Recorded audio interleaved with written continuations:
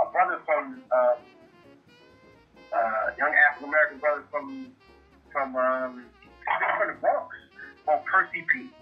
And you know, when I first started learning the history of hip hop, I learned that there were so many good arguments for reparations that were based upon the royalties that were stolen from people, and the idea that there were so many people that were just left out of history based upon like what their contributions to the game were. You know, just to see Grandmaster Caz have his lyrics stolen, and the most famous song that we know, the hip hop, the hip yeah, a lot of them bars were taken from somebody else. Mm-hmm. You know, basically, Ghost Rick was one of the first great songs that there were. You know, I learned about these things. The people that were there were really honest with me. Another friend of mine that I made from back in the day was Ali Shaheed Muhammad. He was part of a group called Tribe Called Quest. And, man, I gotta say, he's one of the realest dudes I ever met. He was so honest about like what the game was like back then. You know, kind of the pitfalls and how, you know, they were getting screwed over by the label, and you know what it's like to be in a group versus being a solo artist. And he was like, yo, you lucky you're a solo artist technique. Like, you know, when you're in a group, you always have to deal with other people's stuff. And this is at the same time that he was going through problems with Tribe and stuff. But it was crazy because, you know, God rest his soul, he would talk to fights. And Ali Shaheed Muhammad is a brilliant man and a peacemaker. And I'm glad that people got to a good place, at least. You know, when before you transition, right?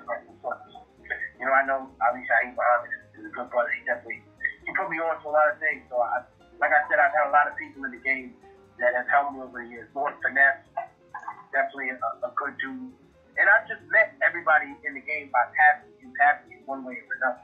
But it was just some people, they stuck out a little bit more because of whatever, like, you know, like I'm much better friends with Rakim than I am with Big Daddy Kane, for example. But these people are all like, they're like titans in my eyes. You know what I mean? I'm one of the younger gods. These people are tight. They created the world I live in. So I can never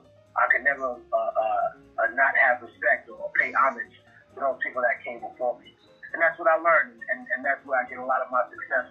And not just learn from their success, but hey, the OGs on my block told me a long time ago that if the big homies just talk to you about all the cool shit that they did, they're not teaching you nothing, man.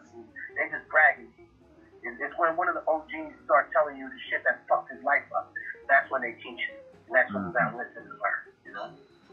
And you reflect a lot of that in your music. You have a storytelling, teaching style, and that's one of the reasons I gravitated towards you. You know, you can spit, but you're not spitting for the sake of just saying a bunch of words. You're not throwing the word salad at people. I really appreciate that about you and your style. Thank you, brother. Now, what was your break? What was your big break? Because me and you from the same era, I call it second generation hip hop, because Mel and Caz and those guys, that's first generation. We part of the second generation. What made you, first, what was your big break? And second, what made you go, I can do this? Well, I think what's funny about you mentioning that is that that's actually one of my big breaks. The fact that people thought I was from the second generation. I never released music in the 90s. I was actually incarcerated until 1999, and the first record I ever put out was at the end of 2001. Wow. I was so closely associated with that era because I was freestyling back then. I was in battles. So I came into the game a little bit later than a lot of other people. So the superstars in the underground when I was coming up were people like Pumpkinhead, Jean Grey, Company Super Flow, just Stronghold. So Breeze That Was Flowing, Poison Pen, and a bunch of other people that formed that collective. And it was just like that the time in which I spent just honing skills with other people, I think also helped me out. There was a group called Natural Elements and a dude named Jigsaw the Puzzler that used to rock with them. So these are people that I always mention their names because I got to give credit to people who helped me get my craft to where it want to be. There were a lot of really, really dope storytellers back then in that transitional era. like, for people that want to listen, and it was a Christian rap group, I believe, but they were called the Boogie Monsters. I remember them. They had a song called Old Man Jacob's Well. I thought that was a dope story. I thought that the Tupac told a lot of great stories too. I think that some rappers, they would tell one story in one verse and then veer off and never finish the story. And I'm glad that I learned how that made songs seem awkward. So, right. Yo, if you tell a story, you gotta follow through. You gotta hear the end of this fucking story, homie. You can't just be in here like, oh yeah, and then this happened. And then, nah, man, what the fuck happened, man? Don't just tell me no half story. Yeah, that's dope, man. Okay, 2001. What was your big break? I think in 2001, I kind of got to be, I think what, because I'm going to be real with you, I don't think I really had a so-called big break. I don't think that there was any one particular day in my life, because for sure I did the battles, right? But at the same time, the battles they weren't things that were making me the most popular. Like, I battled plenty of people, and people respected me for that. But at the same time, it was really just the consistency, like me going on tour and staying on tour. It wasn't because I went on tour once; it was because I was like, nah, I'm leaving and I'm not coming home, Like, I'm going. I did a lot of touring with other acts. I opened up for so many other people, so I can't say it's just one break. I opened up for Wu-Tang, one time. I opened up for Rage Against the Machine. Like, I did so many. I did a show open up for Biohazard. Like, anybody. I didn't care, brother. I didn't care what genre people were from. I would go in. So I can't say, in all honesty, that I had one big break. I think it was a lot of different things that happened in my career that led to that enabled me to really maximize the potential that I had in terms of making music. You're independent, right? Yeah. I'm president of Viper Records, which is the label that I'm at, and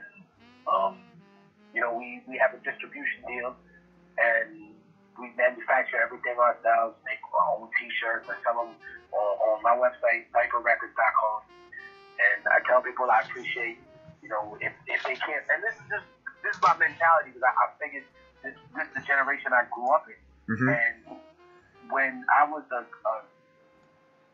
I handled, because I was intergenerational, like between those two generations, I handled the transition much better. So when other artists, and not to say that it was older artists, but it was mostly older artists, would get upset, be like, yo, this is bullshit, these niggas pirating music. And I'd be like, yo, man, you can't be mad at these kids. You guys just accept the fact that that's just how it is now. And so when kids came to me and they were like, oh, I got your CD for free, my nigga. Other artists would argue with them. They would get insulted. They would be like, fuck you, don't try to play me, homie. And I'd be like, what are you doing, man? This nigga went and stole your music online and you're mad at him? Like, yo, you gotta get with the program, my dude. These people love you. You gotta focus on that. Right. So when people came up to me and said that, they'd be like, oh, Technique, I got your music offline. I say, thank you, man. I appreciate you, man. And then if you can do me a favor, they'd be like, what?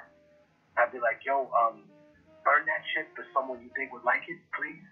And people would look at me, wow, okay, yeah, I'm going to do that. That's what I mean by networking those relationships. You know what I mean? Properly use social media. So y'all up there looking at ass all day. Wonderful. Everybody loves a big booty. But what about looking at people who follow the same type of worldview that you have? People exactly. Really like-minded people. Trying to do something different. You got to be working with them, retweeting what they do. Thinking about what's going on with the lives of the people that are in your community. You know what I mean? What can I do? Sure, presidential politics seem like a sham. Fine, but what about local politics? The local sheriff, the local person in charge of this and that. Come on now, that's actual functional government. That's different than everything else. That's actual things that impact your community right there and then. And that's something you can change, bro. know, and that's real because that's not just posturing. That's not for the TV. Those are people that can change the ordinances in your town. Those are people that are in charge of making sure that the bank can't skip out on giving our people loans like they have in the past. No, we deserve shots. We're not asking for nothing but what we're owed. You know what I mean? We don't need no handout. We need the opportunity and the money you stole from our people. That's it, man. That's all we want. Point blank, period. That's it, brother. And the irony is, that's exactly what I was saying right before you came on. It's about solution based. We know what the problems are. We know what the discrimination is. We know where all the bodies are buried. Now that we know that, let's come up with a solution instead of always saying what we don't, what we can't, and what we should. I hear that, brother. And you know what, man? How much more time do you have? It's closing up on. I went over the 45-minute mark. Okay. But if you could ask me one more question, it's not a problem. How can we help you? And I put your website in my chat room already, and I'm when I tweet out everything after the show, I'm gonna include it on that. How can we help you? And what do you think we can do as a community to move towards uniting brown people? Because I don't do the black and brown thing, because we all brown. I think one thing that we can do is I would tell people, listen, I'm not asking for donations. I'm not asking for your money. You know what I mean? That's not what I'm here to do. What I'm asking you to do is to donate your time. If you can't donate to a cause, man, spend an hour teaching children how to read. You know what I mean? Do the part of the work that's not glamorous. You know what I mean? Be out there. Do a rebel army run in your own neighborhood. You know what I mean? Find out where the elders live. So this is what made me want to do what I did. I grew up in, like I said, 1978, brother. Right? We from around the same time. So when we were kids, right? TV had how many channels? 4 or 5, yeah. 10, right? And I tell kids that don't know, yo, fam, you know TV used to turn off at night? And they said, shut up. But no, I'm serious, kid. It used to turn off at night. No, it didn't. Yeah! There was no TV from let's say, 12 o'clock to 4:30. Then it came back on. Then it was that screen, the color. Yeah, it was and I said, stripes. The elders in my community, they grew up in a time where TV only had 4 channels. And then it was only black and white. And when they turn on the TV, they hear one channel say that the virus is a hoax. They hear the other channel say that everyone's going to die and it's just fear mongering. Then they hear another channel say, oh, this is nothing's going to change, you know what I mean? Oh, blah, blah. So they don't know what to believe. And what I mean by that and why it's important to me to continue to raise these facts is because, you know, if our elders are vulnerable, let's not forget that they are the ones that take care of the next generation of our people. So, you know, I was told that you're once a man and twice a baby. So if you come into the game, you make it. Let's say you make it, brother. Right? Let's say you don't get killed. Let's say you don't get run over. Let's say you won't get shot by cops.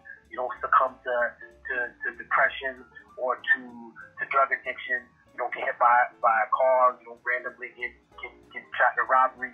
You make it all the way through life. You know what your reward is? Your reward is to forget everything and become old and have it be necessary for you to be taken care of by other people. Then.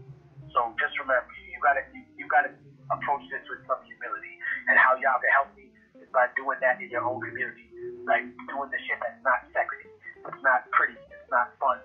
You know what I mean? But that really actually does help people. That's how y'all can help me. And if you can't, you know, I mean, you want to support the music, please come to Viper Records, buy a T-shirt, you know, buy a CD. I know that people don't listen to CDs as much, but get a physical copy of a vinyl. You know, they're like $15. We're gonna have a barter vinyl, and I pledged the proceeds to go to 2 organizations. One that's helping the children of Syria, and the other one that's working in Yemen. So these are wars that the United States is carrying out right now against brown people that are out there being killed for some kind of political strategic mobilization, which is not actually for their lives. Which is why I always tell people, man, we have to go back and talk to people from the homeland as well. And that's one thing y'all could do for me. Go to Africa, go to Latin America, or if you can't go there, talk to the people from there and say, hey, how many times have you been in a country where people all of a sudden start talking about